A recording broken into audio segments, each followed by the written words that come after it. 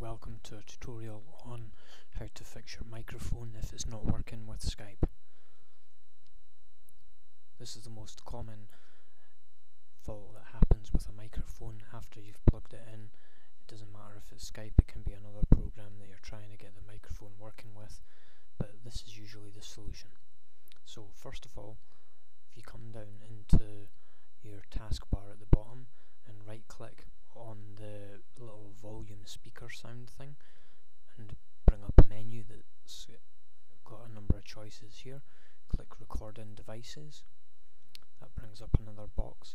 Now that will show you that your microphone is plugged in, because your microphone should be here and it should have a little green tick. That tells you that the microphone is plugged in. Now what you want to do then is click properties, and this brings up another dialog box with a number of tabs at the top. Now make sure that this is on, use this device enable, and then also click levels here.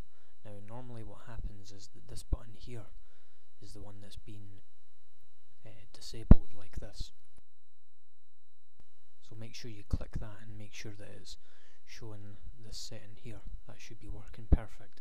Check your balance as well and make sure that both are left and right are at 100%. The microphone boost should be left as it is. So click OK and then click OK again, and that should be your microphone working in Skype now. If it's not, drop me a message and I'll reply back with some more help. Thanks.